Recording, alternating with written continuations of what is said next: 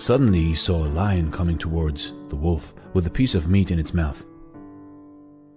The lazy man climbed up the tree to save himself, but the wolf stayed because he could not run away. But the man's eyes were on stalks as he saw the lion left the piece of meat for the wolf to eat. The lazy man felt happy seeing God's play.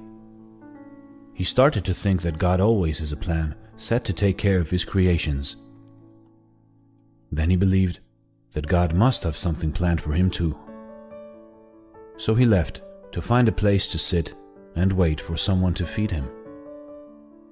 He waited. He waited. He waited there for 2 days without any food. Finally, he couldn't bear the hunger and left.